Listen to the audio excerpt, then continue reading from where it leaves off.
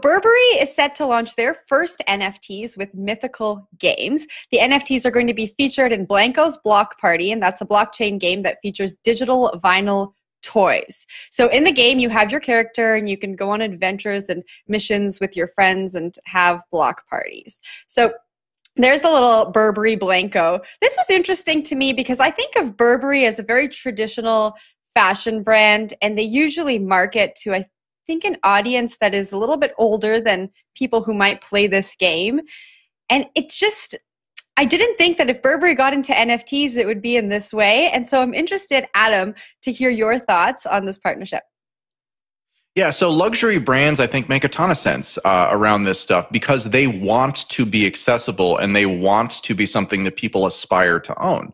So if you can make something that's either in the digital realm and that loops you in with culture, again, in a way that's a little bit more tangible versus, being in real life and having a bag, like that feels to me like it's a good fit.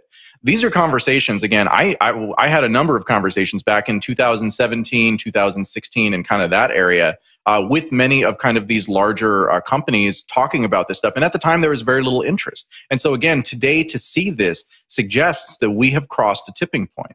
And on the other side of that tipping point is everybody wants to do NFTs. And they are significantly changing how I think companies think about this stuff. And again, like I'm in the background developing a new show called NFT All-Stars, and we're reaching out to many of these larger groups, and everybody is doing this. So again, there's the 10% of what we see that's already out there. And then there's the other 90% of the culture coming fast behind. So to me, this is just another kind of signal that NFTs are going to be an increasingly big deal as time goes on. Yep. Yeah, so I agree with you, Jen. Oh, sorry, go ahead. I was just going to say each Burberry Blanko is $299. And if you go into the shop right now, everything is under $15. So it is a big jump as well. Naomi, I don't know if you want to finish your point. Hopefully I teed you up for whatever you were about to say.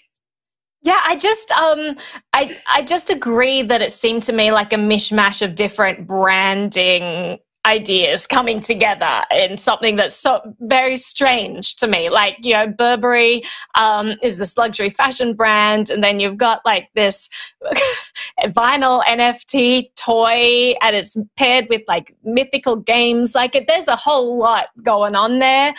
Maybe, as Adam said, we are just seeing more and more of this, and maybe things are just going to get weirder. Like, I'm not against that. I like weird things, and if people are just like, we're doing NFT and let's just mix and match, like, life is going to start to imitate the internet, and I'm a fan of that. So let's get weird and let's try out this NFT stuff and mash a whole bunch of stuff together and see what happens. I'm kind of here for that. I did think it's weird, but I'm also enjoying it. I'm all for the weirdness as well. Will, would you buy an NFT like this? Or what brand would make you buy an NFT like this? Let me rephrase that question. I don't see the point of it still, but I will say that I was talking with someone yesterday, and they said that when you play a game nowadays, like an online game, like you can even go into like a car that you drive around in like virtual reality, and it'll start playing like pop songs that are like, doing well today. And so that's interesting to note that like there's so many different levels to like the worlds we're creating online. And I think that there's a place for like NFTs in that, where like you're in a game and there's like items that you can do with this. And I don't know how that relates to this Burberry thing. I'm not into that. You seem to be, so that's awesome. But it's still just so early though. I mean, that's the thing. I still want to own physical things.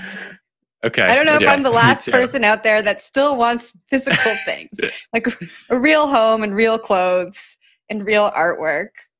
I don't know. I'm kind of waiting for us to turn into Sword Art Online, where we all just hang out in our virtual reality houses and, do our work together while living in something we created completely in the digital realm. I think that kind of stuff is kind of cool. Like, I don't know, we're exploring, and we're pushing the boundaries of what our lived reality it consists of. We've kind of gone from when we say that we know someone online, but we've never met them in real life. We've started to not say that anymore. We started to say we've never met them in person, because online is real life. And we're starting to realize that. It's just adding another dimension to our real life, and it is all part of our experience. You seem to push back on that, Will. Yeah, no, that's like, I'm just thinking about this right now. And I get the feeling from you, you're very anti eat the bugs, live in the pod.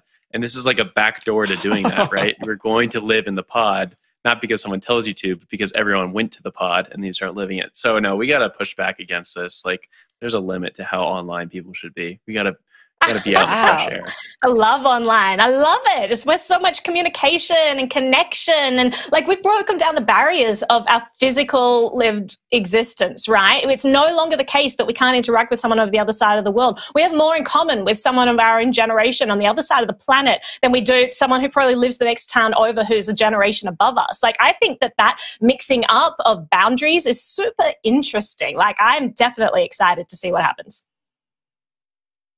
Yeah, I mean, so to Will's point, I think only 3 of the 5 scenarios wind up being wildly dystopian, right?